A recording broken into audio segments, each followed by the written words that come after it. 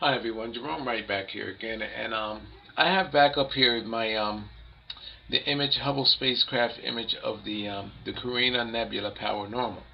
Okay, as you know, I've done multiple other videos pertaining to this nebula mass, this gas matter, whereas I found that there are celestial alien beings, intelligent forms being depicted in the matter. Further, my contention is that where there are supposed to be stars created in this mass, that there are actually life forms being created and actually being sent to other worlds and actually cycled back into our worlds in the form of seeds. I'm suggesting that the Mayans knew this, and other ancient civilizations knew this, that these periodic seed implants were taking part in the world, and I think that this is the reason why the pyramids were built, to withstand impacts. Some of them had shifting techniques incorporated in the engineering, for earthquake and perhaps for impacts of meteorites or celestial objects from space. I suggest that these places were built in a way that they were not only to withstand time, but to withstand impending danger that they knew were coming from space, and this is why they kept meticulous records about what was going on in the celestial moments in time. Okay, the astronomical moments in time. But anyway, now here, this is what I want to show you. I'm going to show you I'm going to verify how life is being created and sent out. I'm going to identify some things. First of all, here we already showed you that this is a celestial depiction of a celestial being. I'm at his neck right here. That's his neck area. Here's his jaw coming around up. There's his chin coming up. There's his lips, mouth coming up, nose area. Okay, up over top of the forehead. And there's the eye socket. I'm suggesting that this green portion here is showing you there are reptilian beings depicted right here in this portion right here. Okay, forms of life. Okay, I'm telling you that it has a sophisticated but unique pattern that is in sequential order to show you how life is being created. As you can see in here, you start seeing depictions of faces. There's a celestial woman right there, a red-headed woman with her arms outstretched. You see her hand on top of a creature right here. On the back of her, her red hair is on the snout of a horse. You turn it in another direction, there's a horned being. Over in here, you'll see an ape-like figure off to the end of her hair. But I'm not going to go over that again. That's all on the on my video. What I want to do is I want to concentrate on just this right here. You see that celestial being out of the skull. Okay, here's a half skull here. There's the eye socket, and it has almost like a partial horn coming off the side. There's a wing beam, and I think it represents death in the army. That medallion that you get, that where you have a wing being with wings, wings coming out of a skull. But anyway, this wing being, the skull, the right arm of the skull comes up right there, and you'll see the wing being formed, the points and all right there, going over the forehead of this figure here. And then the other wing comes around, wrapped around the half skull, comes down through the cloud matter, and it finishes over here, comes back out of the cloud of matter, and it's right there. Okay, and it's this wing being holding this half skull right here. Now I'm going to show you, I'm going to bring in what I can show you how good I am with this and what I can actually see. I'm going to show you what's right here, just in this alone. Okay, I'm going to bring up my images, and what I'm going to tell you, some of the things that are there. I'm going to tell you what are there first. There's the half skull. There's a triceratops. There's a duck-billed dinosaur. The horn being, which is actually on top right there. Oh, right there, and there's a horse. The snout of the horse is actually right. Let me see. I can't see it from here, can I? No, I can't. Well, I'll bring it up and show you in a minute. But there's a snout of the horse that comes through the cloud matter off the side of the skull. What else do we have? We have a great white shark in there. We have an ape slash baboon type character. We have a sword shark. Okay, I'm going to show you some of these things right quick. Okay, here's a blow up in some of my drawings, and I'm going to show you what I can see. All right. I'm going to have to back it up, I guess, to show you. pretty much what we have here. Alright. Now, let me get this pinned off to the side. The half skull. There's the half skull right here. Alright. Now that being that was coming out of the half skull is right here. Here he is right there. Okay, that's the being that was coming out. Now, what can I get without showing you this here?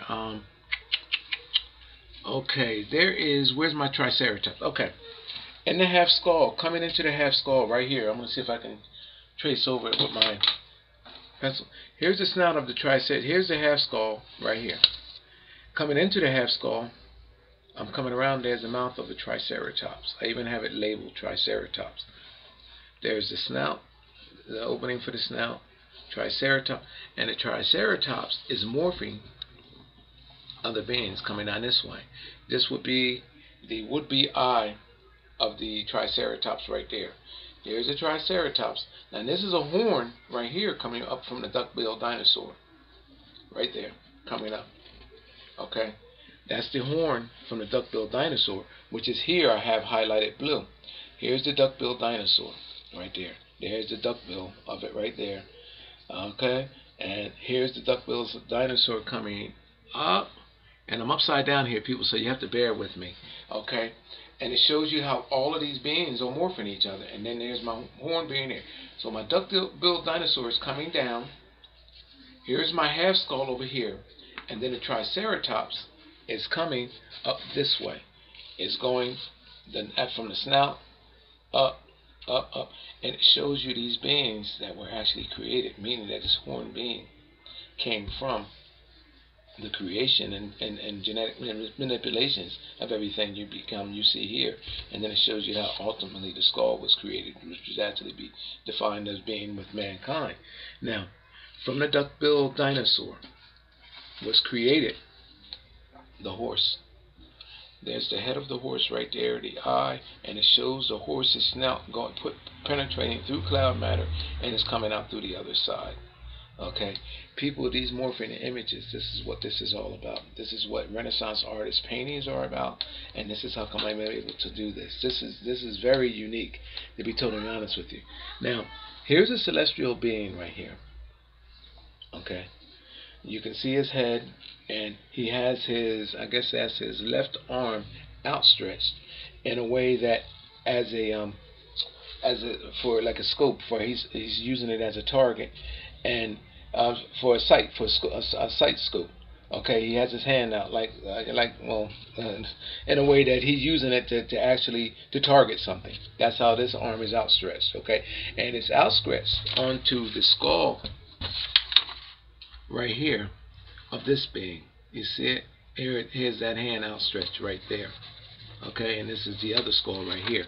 Now, I want to show you in the second hand that he has up, there's a celestial head there.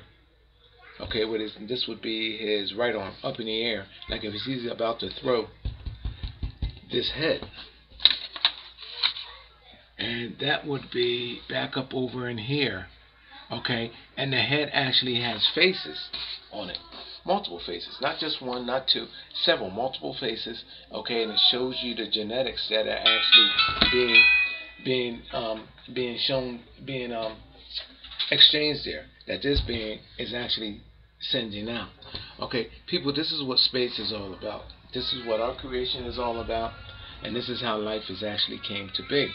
Down here you have a baboon, ape-like creature right here. Off here you have a great white shark right there. You have a swordhead shark right here. Okay, and you have other creatures that are here. You'll see them morphing. Okay, people, all of this, now, as complex as this is, okay, I would not be able to, there's no way that I would actually be able to tie all of this together. People, you have celestial beings shown in cloud matter, in space, in our solar system, with creatures depicted, the likenesses of the faces of the creatures that are in our world. Okay, I mean, people, this is not no coincidence. And all of that is in this little small area right here. Is in this little small area. Just in this area right here alone. Right here. Along with a bunch of other stuff. Right here. Along with a bunch of other stuff right there. Just all of that, people. Now, I could just stop just with just the discovery of just the half skull and these creatures right here. That's it. People, I can look into the image and bring you all of this. And I can do this throughout all of space. And what's unique about this is that not only can I do this here, but through each cloud matter mass, I can tie them together and show you the life forms that were created in the sequential order that they were created in, where they came from, where we came from, where they're going, where if they're coming back to us, which in some cases they have, okay, if they're coming back to us, what imminent dangers are our planet are in from being reseeded, and on top of that, people, the likenesses of creatures that you have actually never seen before, based on everything that I am finding, because creatures that are actually a spin-off of what's happening here and sent to other parts of the space, I can identify as well too. Now, this is all very important to everyone, because it is my finding that everything is recycled, even in death. Your information, everything is being recycled. So even without your physical body, it is my findings that in spirit, you have a place. And to identify with this stuff, to identify where you come from, okay, this is very important. Your identity is stolen from you right now, okay? And there are people of our world. Look around you. Those Renaissance artist paintings, those biblical paintings, all of that stuff that you can look at and say, what in the world, what would inspire an artist to actually make these kind of drawings? Or where would this, I mean, were they truly that master of minds that they could make those multi-dimensional images and have you sitting in awe wondering what in the world were they thinking when they made it? Christianity doesn't even know where the cross came from. I discovered through here the Carina Nebula on Paranormal and my other findings. There's a cross right here, that the cross means cross-referencing of genetics. Now, how would I know that, people? How in the world would I know what the cross represents? The cross, you never heard it before, except from me. The cross-referencing of genetics, that's what the cross means. Exactly what the symbol is, a cross. The cross-referencing of not only celestial and alien genetics, but human genetics as well, too. These cross-referencings are still being done today. And this is why I'm telling you that this is why you have that high number of molestation of these boys and girls in these Catholic groups and in the religion. This stuff, people, is what this is all about. Okay, I can prove it. One day I'm going to have a chance to do so. I would not be mentioning it, people, if I could not back up what I would be saying. You know what I mean? And this here is compelling. All right, here I have a cloud matter mass that's in space, not of our world, in space. This is alien, people, celestial. And you see me pointing out things that are here that are just absolutely phenomenal. You know what I mean? And there's other stuff that is here, okay, that you can check out my other videos. This, I think, is my 30 plus 1 video here. You can check these videos out, people, and look into them. Once you start looking into them, and I start showing you these objects, you can look and you can start seeing things for yourself. But people, I've been reading these things for almost 3+ years now. I know exactly what they mean, where they're going, and what they represent. Okay? These beings are for real. Alright? They're for real. Here are the likenesses. These are prehistoric creatures that were once on our world. There's the duck-billed dinosaur right there. There's a horn coming up. There's a half a skull. There's a triceratops right there. Okay? There's a horned being right here. Okay, they are showing you how life forms were created. Okay, I can do this with everything, people.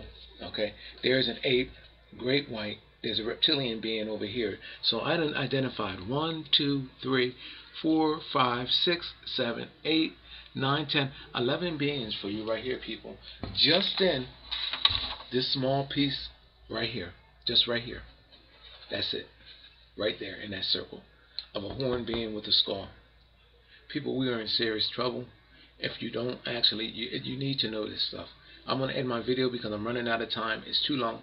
You can catch me here on YouTube or on any other of my sites. Look at all my videos, people. Thank you.